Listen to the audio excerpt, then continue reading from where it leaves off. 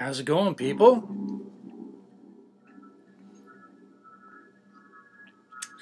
This is a great soundtrack. And I'm probably in big trouble for showing you this. So don't buy this. I would recommend you to buy it, but that seems to piss people off, me promoting someone else's shit. Because they own it, damn it. And if I'm playing it in the background, I'm a freaking thief. I guess. I wonder if I owe these people anything for drinking their beer on a video and then broadcasting it for free. And this is my last one of these. But I got a couple of, I guess I owe these people money too. Just in case I need another. It's a slightly thirsty chapter ahead of us.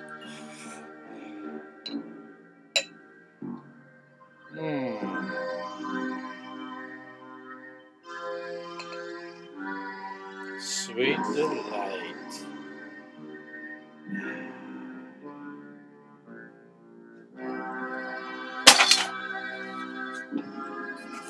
All right, chapter 57 of the book of Alma. Helaman's epistle continued, and it will continue for another chapter. He's still talking. Antipara retaken. City of Cumni surrenders. Lamanites driven to Manti. A miraculous preservation. We're about ready for a decent miracle. Escape of Lamanite prisoners again. Oh well, I'm sure they killed most of them. As a matter of fact, I know they did. I read this a year before I started doing these videos through. That's when I got the idea. One. And now, it came to pass. You get that, yeah, that oaken barrel taste. Like a good scotch was stored in there for about 12 years, and then they poured some fresh ale in there. I guess. That's my guess. And now, it came to pass that I received an epistle from Amaron. This is still Helaman going on and on and on to Moroni in an epistle. An epistle from Amaron the king stating that if I would deliver up those prisoners of war whom we had taken, that he would deliver up the city of Antipara unto us. 2. But I sent an epistle unto the king that we were sure our forces were sufficient to take the city of Antipara by force. And by delivering up the prisoners for that city, we should suppose ourselves unwise. Writing this epistle is unwise. Don't tell him your intentions. Let him eat silence. And then do what you're going to do. What the fuck? And that we would only deliver up our prisoners on exchange. Like previously stated. 3 or more for 1. 3. And Amaron refused mine epistle, for he would not exchange prisoners. Therefore, we began to make preparations to go against the city of Antipara, now that you warned them. 4. But the people of Antipara did leave the city and flee to those other cities, which they had possession of, to fortify them, and thus the city of Antipara fell into our hands. 5. And thus ended the 28th year of the reign of the judges. 6. And it came to pass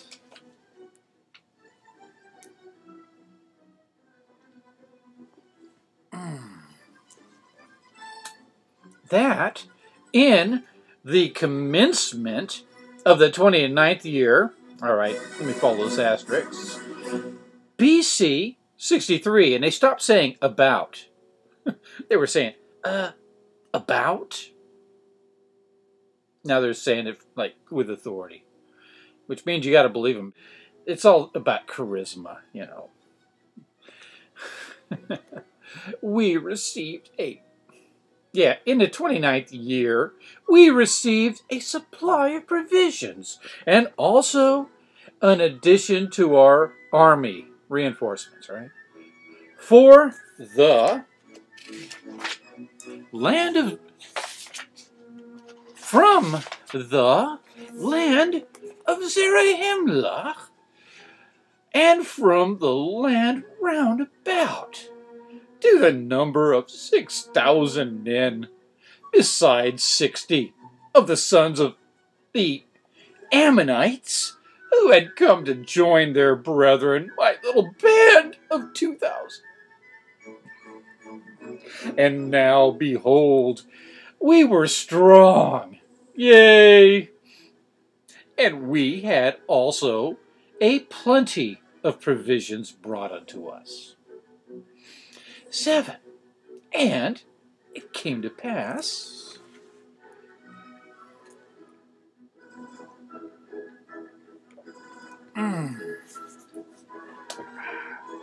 that it was our desire to wage a battle with the army which was placed to protect the city of Kunai. 8. And now, behold, I will show unto you that we soon accomplished our desire. Yea, with our strong force, or with a part of our strong force, we did surround by night the city of Kunai, a little before they were to receive a supply of provisions. 9. And it came to pass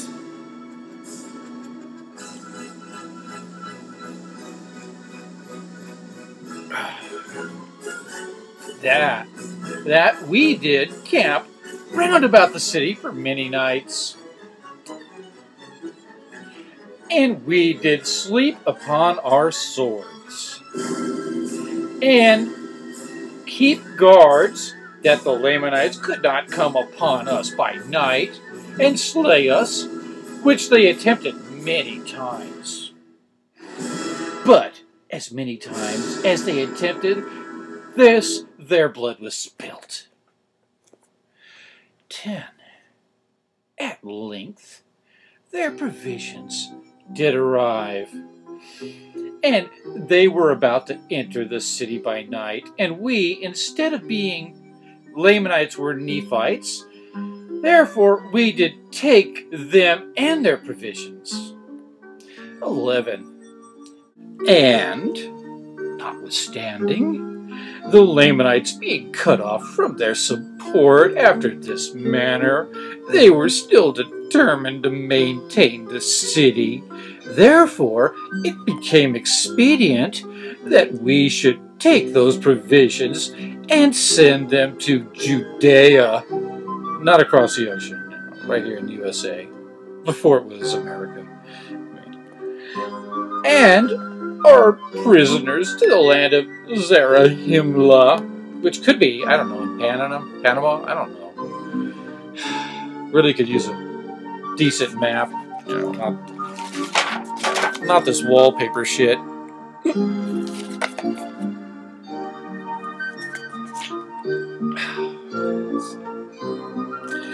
12. And it came to pass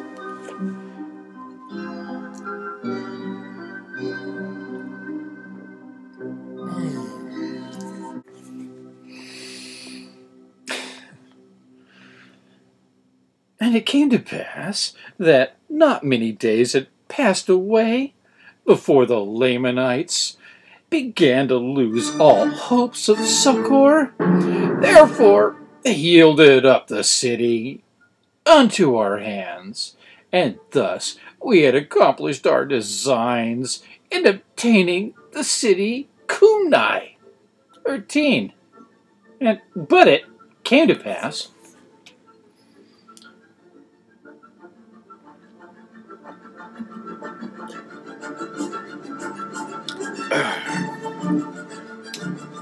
that our prisoners were so numerous that, notwithstanding the enormity of our numbers, we were obliged to employ all our force to keep them and to put them to death. 14. For behold, they would break out in great numbers and would fight with stones and with clubs or whatsoever thing they could get into their hands, insomuch that they did slay upwards of 2,000 of them after they had surrendered themselves prisoners of war. Can't make an omelet without breaking some eggs, right?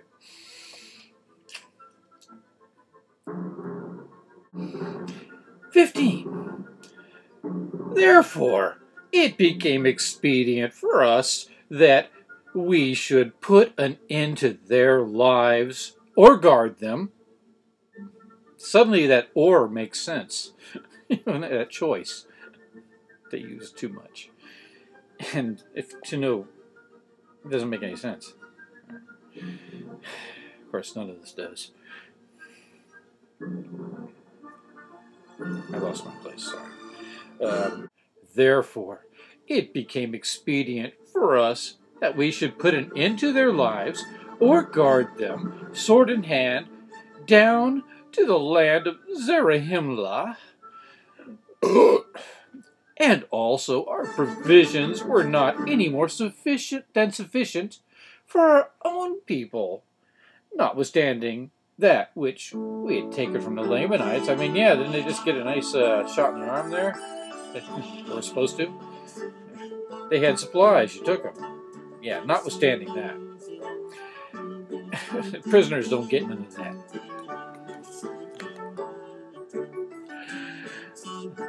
Down to the land of... Oh, yeah. Oh, yeah. 16. Sorry. 16. And now, in those critical circumstances, it became a very serious matter to determine concerning these prisoners of war. Nevertheless, we did resolve to send them down to the land of Zarahemla to be their problem. Therefore, we selected a part of our men and gave them charge over our provisions to go down to the land of Zarahemla. They're just so fucking noble, aren't they? They're saints. Oh, it would make sense to kill these guys, but we're just too good. 17. Excuse me.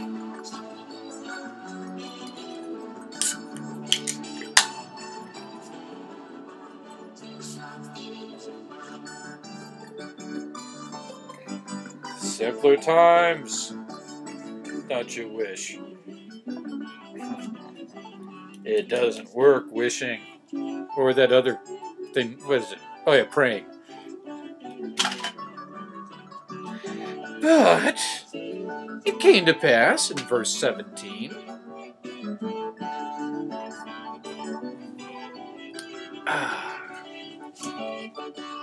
that on the morrow they did return. And now behold, we did not inquire of them concerning the prisoners. For behold, the Lamanites were upon us, and they returned in season to save us from falling into their hands. For behold, Ammon had sent to their support a new supply of provisions, and also a numerous army of men. 18. And it came to pass.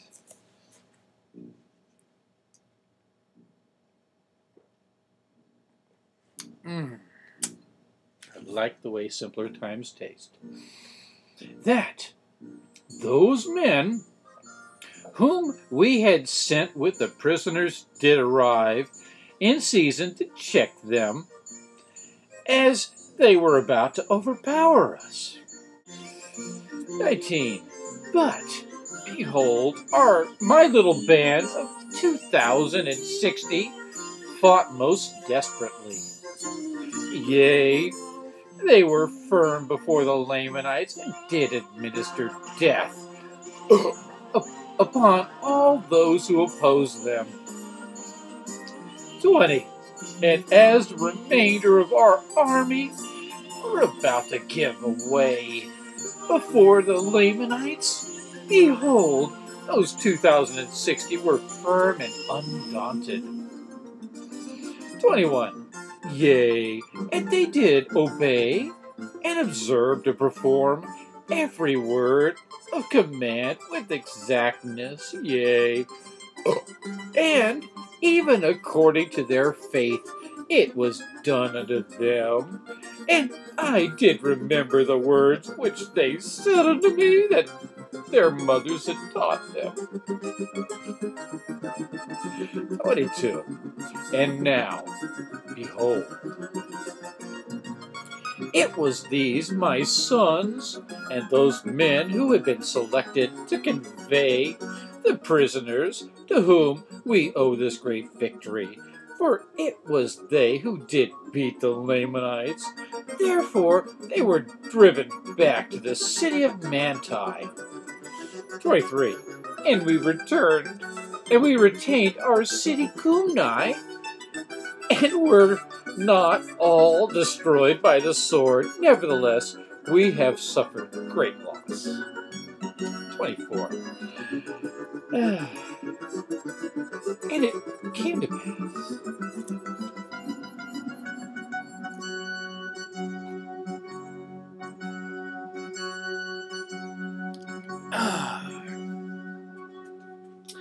that after the Lamanites had fled, I immediately gave orders that my men who had been wounded should be taken from among the dead, and caused that their wounds should be dressed.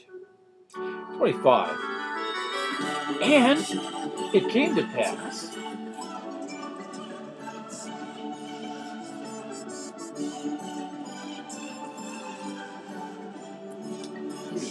that after the Lamanites had fled, I immediately... 25. And it came to pass that there were 200 out of my 2,060 who had fainted because of the loss of blood. Nevertheless, according to the goodness of God, and to our great astonishment, and also the foes of our whole army, there was not one soul of them who did perish. Yea! Okay. And neither was one soul among them who had not received many wounds. 26. And now, their preservation was astonishing to our whole army. Yea, that they should be spared, while there was 1,000 of our brethren who were slain, and we do justly ascribe it to the miraculous power of God, because of their exceeding faith in that which they had been taught to believe, that there was a just God, and whosoever did not doubt that they should be preserved by his marvelous power. I mean, shades of the Janissaries, don't you think? Yeah. Funny, another connection to Islam. Oops.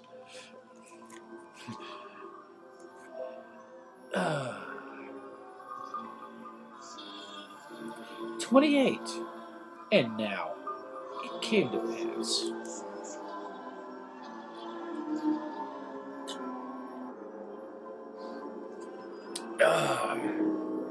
Yeah, I started off reading the Book of Islam. It was just too boring to bother with. This is at least something worth reading. And now it came to pass that after we had taken care of our wounded men, and had buried our dead, and also the dead of the Lamanites, there were many, behold, many. Okay. Behold, we did inquire of Gid concerning the prisoners who they had started to go down to the land of Zarahemla with. 29. Now Gid was the chief captain over the band who was appointed to guard them down to the land. 30. And now these are the words which Gid said unto me. Behold, we did not start to go down to the land of Zarahemla with our prisoners. We did start to go down to the land of Zarahemla with our prisoners, and it came to pass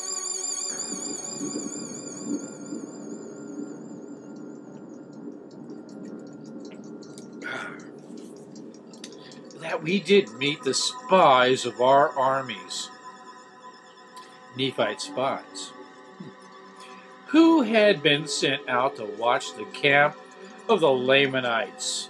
These spies must be pretty slick, huh? Let's see. 31. And they cried unto us, saying, Behold! The armies of the Lamanites are marching towards the city of Kunai. And behold, they will fall upon them, yea, and will destroy our people. These guys are slick, man. Stealth.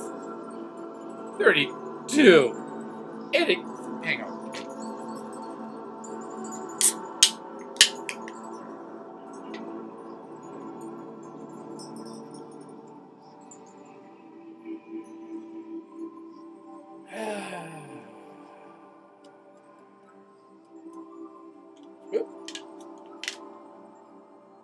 Simpler times, Trader Joe's.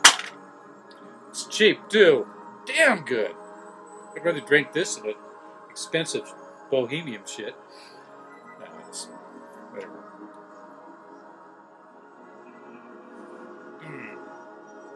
Oh, that's right. I haven't drank that on video, I think.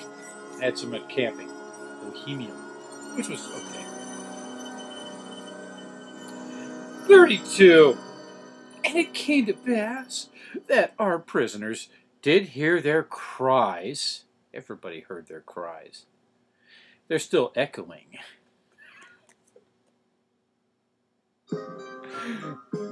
That our prisoners did hear their cries, which caused them to take courage, and they did rise up in rebellion against us. Needless drama. 33. And it came to pass just in time.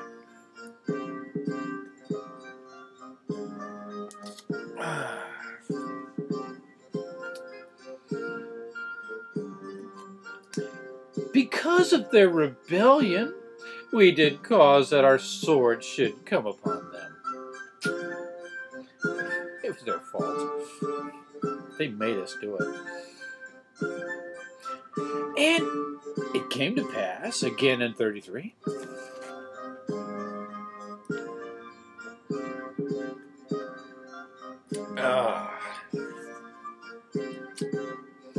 that they did in a body run upon our swords. Yeah.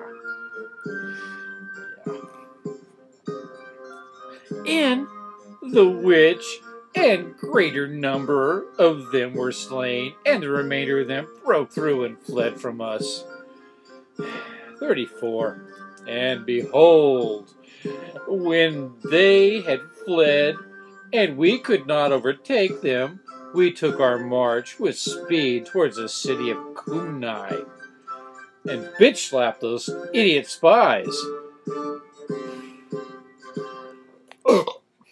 I mean, it's their fault. I mean, thanks for the fucking information. Got some news for you guys. This is my boot. It don't belong there, but it's going there. And behold, we did arrive in time that we might assist our brethren in preserving the city. 35. And behold, we are again delivered out of the hands of our enemies, and blessed in the name of our God. For behold, it is He that has delivered us, yea, that has done this great thing for us. I just forgot to mention it when it was happening. It seemed like they were pretty much doing it all by themselves. I mean, it's nice, you know. I mean, people get, you know, lucky breaks and shit, but I mean, does that mean they got, you know, outside help all the time? Come on. 36. And it came to pass that I, Helaman, who's going to talk another chapter after this, had heard these words of Gid. I was filled with exceeding joy because of the goodness of God in preserving us, except for the ones that weren't preserved. You know, it was His will in those cases. That we might not all perish, just some. Yea, and I trust that the souls of them who have been slain, have entered into the rest of their God. Anyway, that was really silly. Thanks for sharing it. Nice try. I mean, it's a little like Chronicles, a little bit.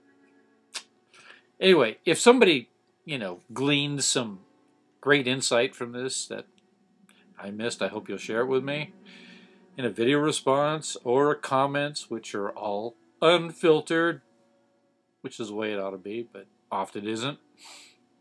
So anyway, I hope you learned something and let me know.